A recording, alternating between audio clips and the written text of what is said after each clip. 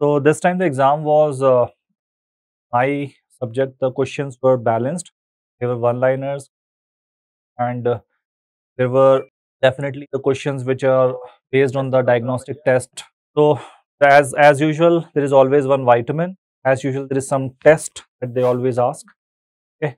Yes, this time the questions on the direct disorders like amino acid.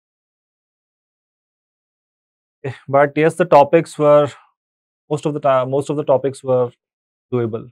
It Fine, guys. So let's see what are the questions they have been asked. So first of all, was the order of draw. So guys, this may be something new for few of you guys. So what is the order of draw, guys? Order of draw is always like, it should be first is sterile, right? Then citrate, blue, or that is red, the most common one. Biochemistry. Citrate is for the PT, for example. Heparin, EDTA, that is in the pathology lab, and oxalate, that is gray color, that is for your sugar estimation, right? Glucose estimation. Okay. So guys, we always take this sequence. Why? To prevent the contamination. Okay. Prevent the contamination, right? From the previous vial, right? So for example, if we take the EDTA first, right? So then there will be the spurious electrolyte results such as hyperkalemia, hypocalcemia, etc. Okay. And longer coagulation time. So that's why for the PT, for example, we took initially that blue one, right, for the PT. And hematological parameters could be modified. This is the second point. Hematological parameters could be modified by the fluoride or oxalate. Okay, so that's why the fluoride and oxalate are taken. Okay, so remember, this is the basic sequence that we should follow in the order, right, to prevent the contamination, prevent the spurious result. That was a Rothera's test, but let's take this question first. Third question. There were around 10 to 11 questions. Biochem. If you have any option, pardon me if options are wrong, please let me know. Correct options. Fine. So not the correct of the structure of collagen. So guys, collagen structure. Collagen is the protein which has triple helix secondary structure, right? It has a triple helix secondary structure, and it has a sequence which has most common amino acid as a glycine, that is almost 30% of the glycine, then proline almost 11%, and hydroxy almost 11%, right? But there is no phenylalanine as the most abundant, at least. It is not, as is actually the very big amino acid, commonly helix, because the bulkier amino acid will destabilize the triple helix. Taken though, what happens? The glycine, the smallest amino acid, by, let's say, one of the common tyrosine. One of the common mutation is glycine replaced by tyrosine, and that causes the deformed bones which can fracture, right? So that is like the question. This was a very easy. Glycine XY repeats. Always talk about glycine X and Y. X is most commonly proline and Y is most proline. Hydroxy, lysine and lysine are also common. And guys, glycine is the one amino acid which provides the flexibility to the protein structure. That is already flexibility to the collagen structure is provided by glycine. Why? Because it has no side chain, occupy the space, all spaces. Now there was a question, guys, on the diagnosis was also mentioned as a Barth syndrome patient cardiomyopathy. Select have anything then here. So guys, in the Barth syndrome, that is also called X-linked endocardial fibroelastosis, right? So in this disease, what happens? There is a defect in it that is called as PAZ, right? A gene that is present X chromosome, right? So this is a disease which is X-linked, affects the boys or males most commonly. And guys, in this disease, there is a disorder of cardiolipin synthesis. Now, guys, even if you don't know about Barth syndrome, this is the point that all that is most common lipid or phospholipid in the heart, right? That is in the inner mitochondrial membranes. That is cardiolipin. Okay, cardiolipin is a phospholipid. Okay, and this is the most abundantly present in the inner mitochondrial membrane. Guys, inner mitochondrial membrane, yes, it is present there. And because of deficiency of cardiolipin, because this gene EZ gene codes for certain enzymes which helps in the synthesis of cardiolipin. So that will lead to the weak heart, right? Especially because mitochondria is suffering, so skeletal muscles, heart, are affected here, right, guys? So cardiolipin is a phospholipid with the two. See, the general structure of phospholipid is always like this, that we have one fatty acid and that is most commonly linoleic acid. Okay, fatty acid, that is most common linoleic acid, and then there is a phosphate and then some X group. So guys, this X group is one more phosphatidic acid. This structure is repeated again. So that is the diphosphatidyl right? I am repeating the same structure again at the X position, same structure that I have drawn. So guys, that is all about this point. Remember about cardiolipin, the most abundant, and this is antigenic lipid, right? This is the one which is antigenic lipid, and guys, this is used in the VDRL test. Yeah, it is used in the VDRL, antigen of VDRL test. So that is again the old questions, right? Except not the Barth syndrome directly they asked previously. I think this is a good question. But yes, that is cardiomyopathy. Okay, guys. So next question. 15-year-old boy, known case of type 1 diabetes, goes test for the ketone bodies. So, as per the recall, the image was given, and the answer for this is Rothera's.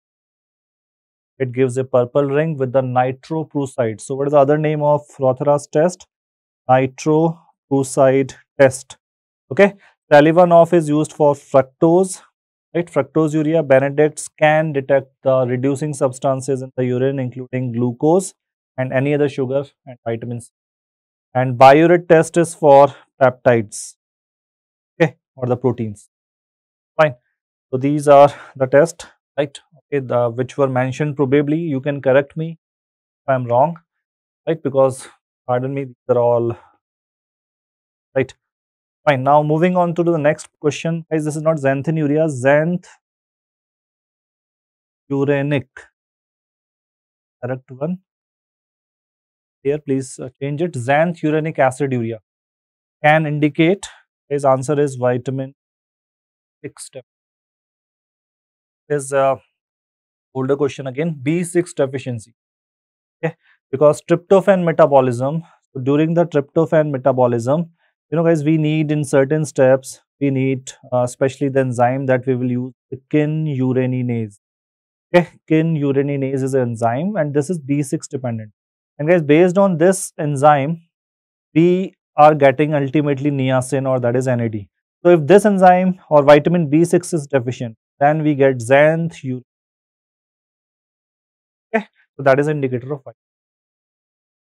Okay, and we also call this test as a tryptophan test.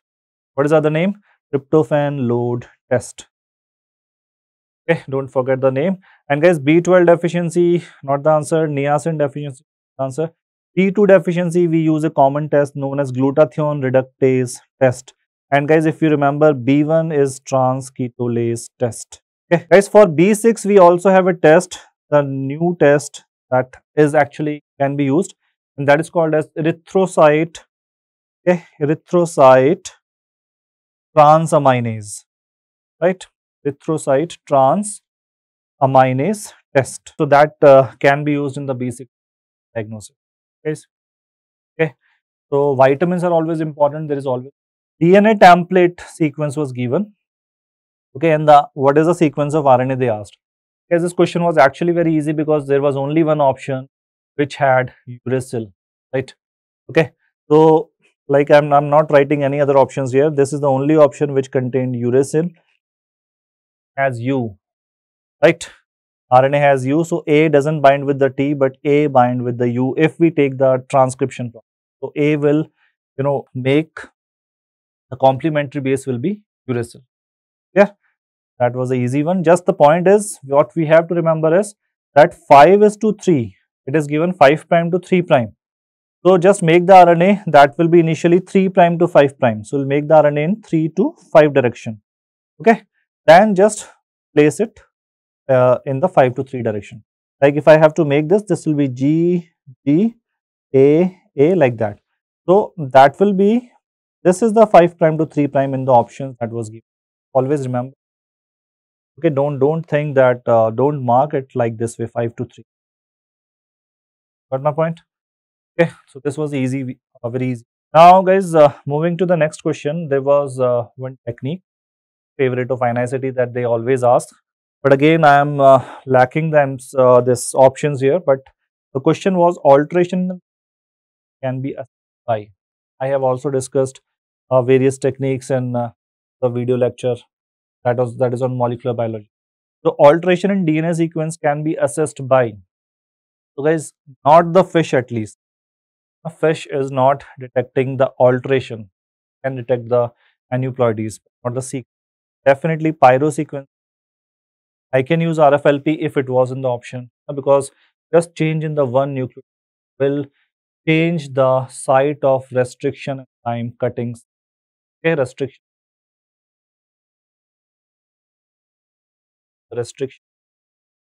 of change in the codon, change in the nucleotide. Yes, RFLP can be indirect answer. Microarray again because it is based on the hybridization process. Okay, so it will detect the changes. So only the probe which is 100%. Suppose on the chip, this green red color was the, so the gene segment was there, and if I am adding a probe complementary to it, so suppose the probe will not bind if there is a change in a nucleotide, right? Because that should be complementary. Okay, suppose this A is something which was not supposed to be here, and but it's what was supposed to be here, T was supposed to be here. So this is having also A, right? This probe, this is green color is probe, and this is the gene chip. Okay, that is also called as microarray, and this is the gene segment that I want to identify. So guys, the probe will not bind if there is a change. So in the comparative generalization analysis, because that can also be the answer. I am not sure if these were the only options given, right? So let me know. Possible. Fine, guys. Then the next question was in the GSDs or lysosomal storage disorder. So that is Pompey's disease, right? Not all the GSDs are LSDs, but only the Pompey's is the one. That was a simple one. It's a type 2 glycogen acid maltase present in lysosomes. Okay, so this is the enzyme which is only GSD which is LSD. The only GSD which has enzyme replacement therapy, enzyme based combinant. Okay, guys. Okay, and the last question was the maximum thermogenic effect. Again, very easy and very repeated question. Guys, proteins has the maximum. What is thermogenic effect? Energy required, right? Or the increase the BM. Energy required for absorption, digestion. So proteins have highest amount, that is almost of 20%. Fats, carbohydrates have almost 10%, 5 to 10, and this is almost 0 to 5%. Okay, so if sequence is asked, this will be protein, carbs, and okay, guys. So now there is no time for thinking, and this was just a point that you can analyze that questions think anything. Fine, guys. Thank you so much for listening.